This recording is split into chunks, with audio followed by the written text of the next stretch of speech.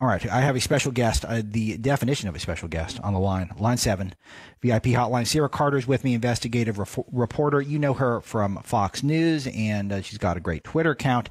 But the main thing we're talking about today is her new film she co-produced and she stars in called Not in Vain. It's a documentary. It's available now. I watched it on YouTube yesterday, and it's so powerful and apropos, Sara, because, first of all, thanks for joining me on Breitbart News Daily. But we've spent 2 hours today on the broadcast talking about immigration, which is sadly back in the news. And what your documentary does is it really walks through the industry that goes into illegal immigration and the collateral damage that it takes on the American public. Talk to us about it. You hit it right on the head there with talking about it as collateral damage. And thank you so much for having me on today. I really appreciate it. This movie is very special, this documentary, dear to my heart, Not in Vain, and it's a nonprofit film trying to educate the public as well as lawmakers and our school systems, and most importantly, parents, on the drug trade, on the drug cartels, how this enormous $100 billion industry is actually a national security threat to our country and what it's doing to our children. I mean, the increase in opioid heroin deaths across the United States is extraordinary. In fact, the DEA says this is the greatest threat. The drug cartels right now are the greatest threat to the United States, something that we need to pay attention to. And as you've seen with this Honduran migration, these caravans of people coming to the United States, this is something that we have to be very mindful of. This isn't just about migration. This is about large industrial narco-terrorists choosing to push through our borders, not just human trafficking, but drugs such as fentanyl right now, which is extraordinarily dangerous. And so what we tried to do with this film is really show from a very high perspective what is happening overall, not just about the addiction, not just about the recovery, but how it's targeting our communities. And I just hope everyone gets a chance to see it. Yeah, everyone has to see it because this walks through, and I really just hope that the people who think that it's about race or something, that the reason why we want the border closed, the reason why we think of immigration, according to a poll we have out at Breitbart News, #1 issue for this electorate for 2018 is immigration. And this walks you through why. It is not a race thing. It's about when you see fentanyl coming over the border, and it's not stopping in Texas and California, Sara. It's going up into Ohio. It's going up to into Illinois. It's drastically changing these communities. It's destroying lives. And it is a industry that starts in Central America. The opioids are grown in Mexico. They're laced with trace amounts of synthetics and the type of synthetics that kill people. And these, the stories that you highlight in the movie are not the ones that you see on the vast majority of news outlets. That's absolutely right. We talk about how it's targeting. Let's just start with simple numbers here. You know, the annual deaths from overall drug use in 2017 was 72,287. That's what the CDC had. Of those, 49,000 plus deaths were involving opioids, the majority of which were coming from across the border. Think about that. You know, Heidi Riggs, who's the mother in the film, and she talks about the death of her daughter, Marin, who died 2 weeks after her 20th birthday. Yeah. She says it's like a 737 plane crashing every single day in America. That's the number of deaths. Over 115 people dying every single day. And here was a mom, upper middle class family, worked for the Attorney General of Ohio, never believed that her daughter, who looks like, when you see her pictures, when you see her in the film, like the girl next door, would ever become wrapped up in this situation. You know, we always think of junkies. We think, oh, that's a junkie's problem. And that's a bad way of thinking about it, too, because they were people, right, that ended up in a really terrible circumstance and ended up addicted to narcotics. Now what we're seeing is not just the inner cities. we're seeing it spread across the communities, into suburbia, into rural parts of America, to the point where, I mean, the threat really is we're losing a generation of people. If we do not put a stop to this, it will literally change the map of the United States of America, the way we look, the way we are, and the threat that is potentially coming our way. When we think about fentanyl, you know, the coroner in Dr. Ortiz, who's in the film from Franklin County out of Ohio, I want to thank the state of Ohio, too. Such enormous cooperation from both law enforcement as well as the medical community in Ohio. When you think of this, Dr. Ortiz said, you know, before she used to think of fentanyl as being used for anesthesia, right? That's how doctors always consider fentanyl, highly potent, used to put a patient under. Now when they think of fentanyl, they think of death. They see young people in their morgues every day, and the numbers are rising. In fact, in Franklin County, Ohio, the numbers became so great of the death overdoses that Ortiz actually had to order freezers to bring in to hold the bodies outside the morgue. I mean, and this is not just in Franklin County. We're seeing this across the United States. And the reason is because fentanyl is so powerful. What the drug cartels are doing, I mean, they ship it in from China, bring it into Mexico. They're, and sometimes the Chinese just move it straight into the United States by courier through air. But the great majority of it is coming through the drug cartels through the southern border. And they mix these chemicals in backroom trailer labs or in labs in Mexico or inside the United States, and they create pills that look just like the pharmaceutical pills you get that look like Oxycontin, Percocet, Xanax, and you can't tell the difference between a real pill and a fake pill. The point is, the fake pill is heroin and fentanyl, and the first time you take it, you could die. It's like playing Russian roulette. So if kids and parents aren't educated on this, if they don't understand what's happening, they could be taking a pill that is coming from some lab somewhere across the border or some makeshift trailer here in the United States with people that don't know what they're doing, and it's going to kill you. Fentanyl is also considered a weapon of mass destruction, and in the documentary itself, you'll hear the cops talk about this, how dangerous and potentially dangerous it is. They caught one load of 118 pounds of fentanyl, which could have killed over 26 million people, is what they estimated when they seized this fentanyl seizure in Nebraska. Across the United States, they're seizing fentanyl. A lot of this, again, coming from across the border. So something needs to be done. And this is not about, targeting people from other places or saying we want to shut down the border because people are anti-immigrant. My mother was an immigrant. I speak Spanish fluently. I travel to Mexico all the time, whether it's for work and sometimes on vacation.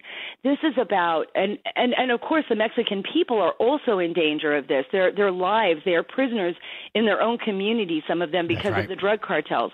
What we are trying to say is that there needs to be something done about the border, about this porous border that is potentially creating such a dangerous scenario for our country. We won't be able to stop it. And I think the documentary, Not in Vain, outlines what those dangers are. It's very matter of fact. It's very clear. And in a way, it taught me. I thought I knew enough about this. I did not even know the half of it until I started doing this film.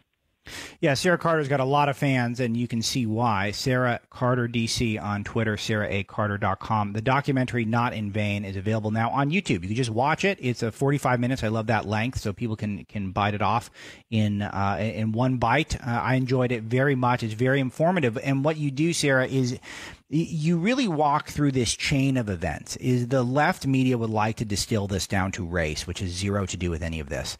This has to do with an industry that is enabled by we are essentially, with keeping our borders open, we are not only making our own people susceptible to these drugs coming over. They're very dangerous. They're very addictive. They're ruining lives. They're killing people. But we're also enriching the cartels, and it becomes a vicious circle where the cartels are gaining power within Mexico, despite some efforts to push back.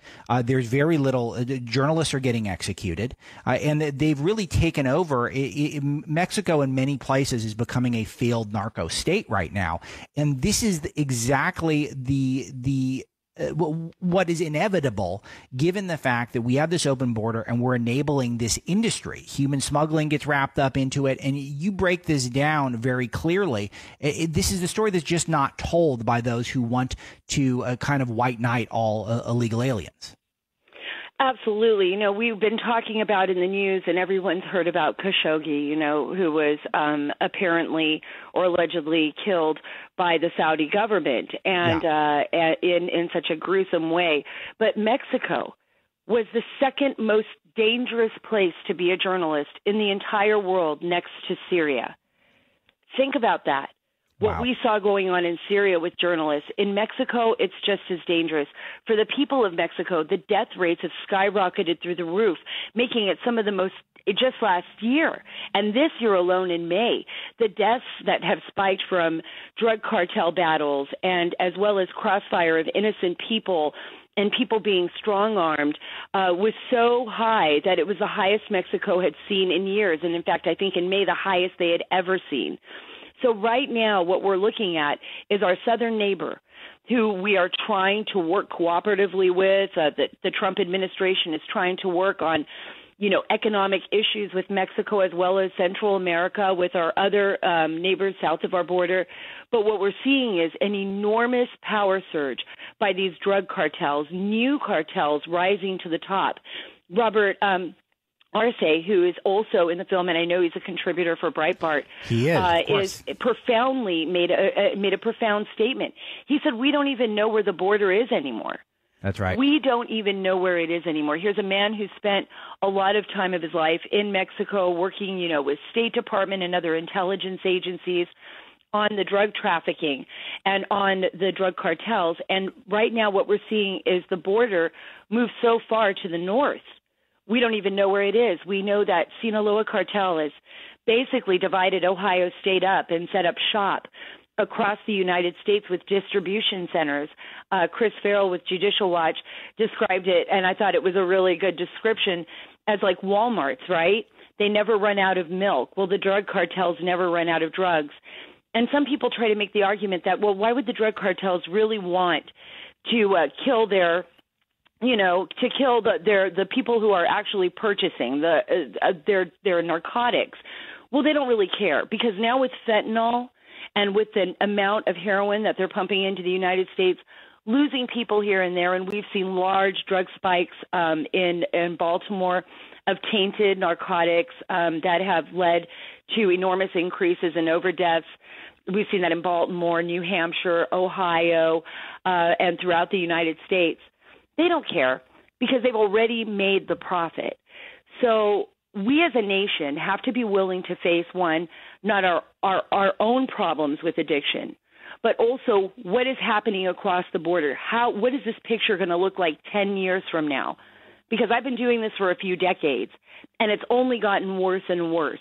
And now it's really hitting our children hard. And I don't think our parents or our lawmakers really understand or are educated enough to understand how potentially dangerous and how dangerous it is right now. And it's very important. I think it's very important for kids themselves to understand that taking one of these pills just one time could lead to their death. They're really playing Russian roulette. Yes. So Sara Carter, again, is with me. The documentary Not in Vain, available on YouTube now. And Sara, this is the big picture, because we started the show, we spent about 2 hours going through immigration, and I'm a huge supporter of the president, but I'm not thrilled in how the immigration agenda was implemented. I think a lot of this falls on Congress, but I just want people to know, to illustrate that this is the true story of an open border. This is what it means. Your story in this documentary is what an open border is all about. It has nothing to do with race. It has only to do with what is happening to our communities. And we are propping up the most evil individuals on the planet by having this open border and by not addressing these issues. That's right. And when we don't address these issues, when we bury our heads in the sand, it comes at the expense of the loss of our citizens, the loss of our children, and we no longer want to do that. I mean, we really have to get to a point where we say we're not going to put up with this anymore. How are we going to handle these drug cartels? How are we going to target them across, the southern border? How are we going to stop them from pushing their contraband into the United States and killing our citizens? Sure, we're never going to eradicate addiction. We're never going to be able to eradicate evil, but that doesn't give us the excuse as well to bury our heads in the sand and to not pay attention to what's happening to our communities. Sometimes people say, lawmakers don't want to do anything about this, and sometimes parents don't want to do anything about this because it seems so big. It seems so enormous of a problem. They don't know where to start. Well, you always have to start at the beginning, and you have to start by paying attention to what is happening, not being afraid to call them out, not being afraid to say, look, we're not going to take this anymore. You are now enemy number one. You're not just a transnational criminal organization. You're a narco-terrorist organization. That's right. Killing our citizens. And I think when people start to view it that way, there's a place to start right there. And that's just the beginning. I think the administration is doing their job trying to move these items forward. We know this is very important to the president, and we hope that it is just as important to every American out there with or without a child that wants to help save this nation from the potential disaster that's already on its way. Sara Carter, investigative reporter, Fox News contributor. Her new documentary, Not in Vain, you can get that on YouTube right now if you search around for it, and we'll promote it at Breitbart News as well. Thanks, Sara. That's right. Thank you so much. They can also get it at notinvainusa.com. That's notinvainusa.com. It's for everyone, so please feel free to take your time to watch it. It could save lives. Very good. I will save lives if enough people watch it. Sadly, I'm afraid that the people who really should watch it the most, the people on the left who do not even give these arguments credence, they're going to ignore it, and they should not. It is to their own detriment. We'll be right back. This is Breitbart News Daily.